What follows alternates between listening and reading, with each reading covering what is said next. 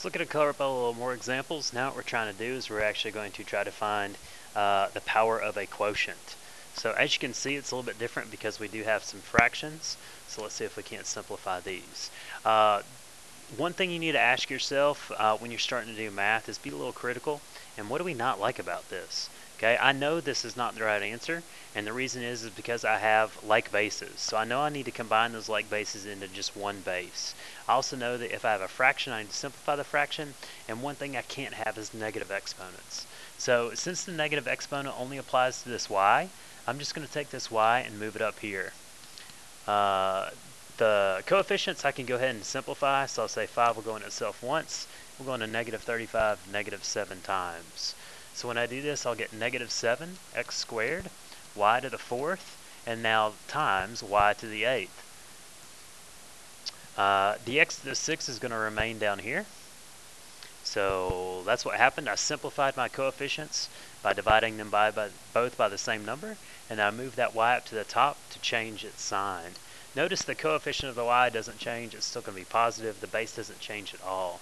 And then now I still have like bases. So I've got rid of a couple things, the negative exponent, simplify my fraction, but I do have like bases. I have 2 x's up here and 6 down here. If I take 2 x's away from the top, I'm left with none.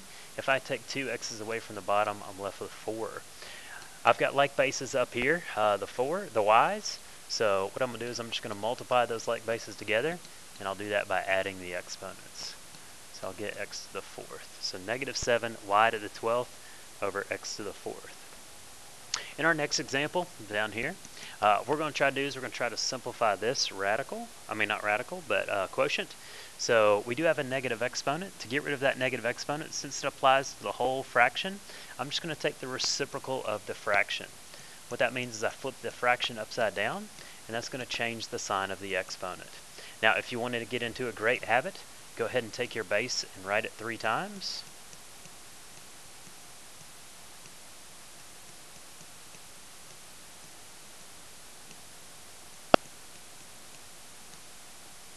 Now what I'm going to do is I'm going to go ahead and multiply everything together.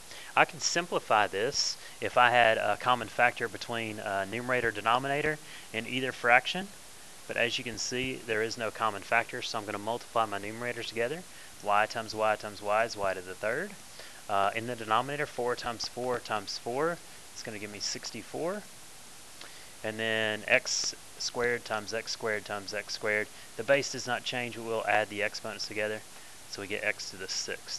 So y to the 3rd over 64, x to the 6th.